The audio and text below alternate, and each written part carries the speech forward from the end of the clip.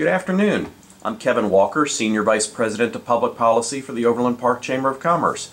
With me today is Mark Hamill, a candidate for Johnson County Community College Board of Trustees. Today we're going to spend some time getting to know Mark and learn about his candidacy and the priorities he has if elected to the Board of Trustees. Mark, welcome and thanks for joining us. Thank you for having me. Let's start by having you take a few minutes and tell us about yourself and why you're running for the position. Sure. My name is Mark Hamill again. I'm a graduate from Johnson County Community College. My mom went there, my grandma went there. I hope my kids go there. I absolutely love that school. While my time at Johnson County, I was actually union carpenter for a few years and actually got to build a couple of buildings on that campus, and I'm really proud of the experience I've had there, and my family go back, how far back that goes. Good. Well, with that, why don't we turn our attention to some questions and see what you think. So what would be your top agenda priorities as a trustee if you get elected? Sure. We got a few issues. One of them is declining enrollment, and I'm sure a lot of you probably know that we've had declining enrollment for the last 10 years. Every single year has gone down. Last year we're expecting about a 3% decrease again this year, and we got to figure out how to get those numbers back up. I have a few ideas on how to make that happen. The other thing is the budget keeps going up every single year, and for the last 10 years it's gone up with an inverse relationship, which is completely unhealthy, and it's part of the reason our property taxes keep going up. And right now we have a spending problem going on up at Johnson County Community College where they're renovating spaces and renovating the exact same space in a very short time afterwards. We got to figure out to get that budget back under control. That's one. Second one. And third one, right now we need to focus on actually helping students actually learn the material they're supposed to learn and help them find the correct job afterwards or onto the next step in their life, and really focus on student excellence. And right now I've seen the board members talk about the fact that they want to get them in and get them out as quick as possible, and that's kind of the wrong way of looking at it. You mentioned funding, and the next question addresses that. With respect to paying for the cost of educating the college's students, where do you stand regarding tuition increases versus mill levy increases, and what's the appropriate way to balance those interests? Yeah, so right now it's not about how much money's in that college. We have plenty of money. We're spending just as much per student per credit hour as they are at KU and K-State. You're looking at over $300 per credit hour, and we don't have the hoopla. We don't have the football programs. We don't have any of those stuff going on. Over 10 years ago, you used to be able to brag about that. The fact that a cost that they were spending per student per credit hour was unbelievable, and I will say it gives you one of the best educations you can find anywhere in America, especially what you're paying per cost. And we got to get back to that model because we were there. We had it, and we've lost it, and we got to get back to it. I am absolutely opposed to raising tuition. When I went there 20-some years ago, it was like $42 credit hour.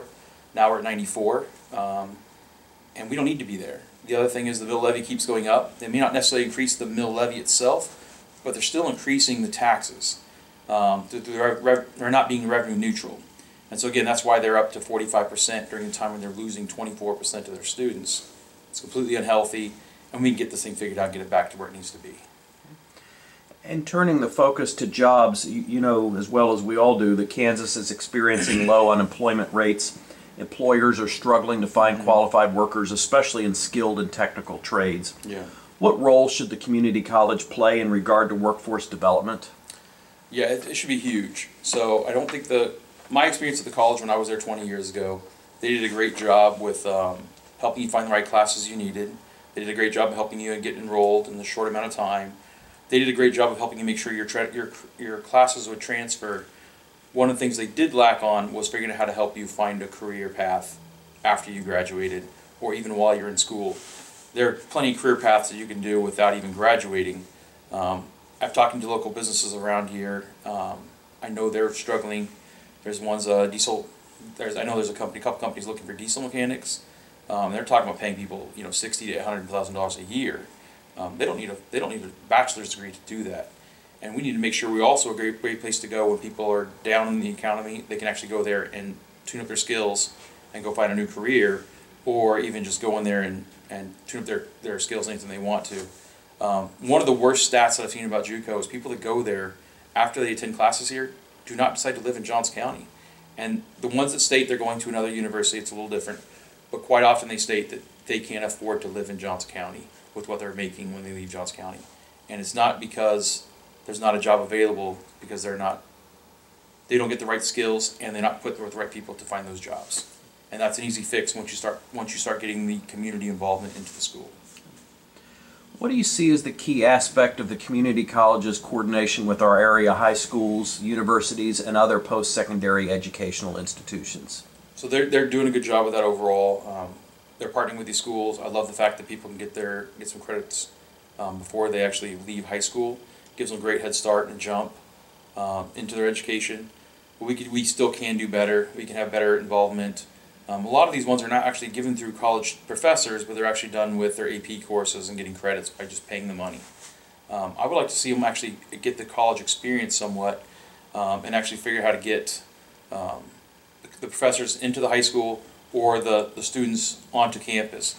One of the things that they struggle with at JUCO is people enroll in a class, they start a class, they don't finish that class, they don't stick around, and because they don't necessarily feel comfortable on that campus yet. If you're in high school and you're able to attend one class on that campus, it's a way for them to capture those students. And again, I believe in our teachers up there, that for the most part, they are some of the absolute best teachers you can find teaching at universities. And once they experience that and they get through that class, they're more likely to come there and get the full experience of Johnson County. A broader look at things, what's your vision for the college 10 years from now? Yeah, so I want to make sure we get our enrollment back up where it needs to be. I want to make sure that we are actually promoting student excellence, not just churning them through the process. And I want to see more involvement with our local businesses in particular. I know there's engineering programs that we've talked to that are looking for help and figuring out how to make these the railroad, the BNSF Railroad, did a really nice job of working with Johnson County, and that program is very highly successful.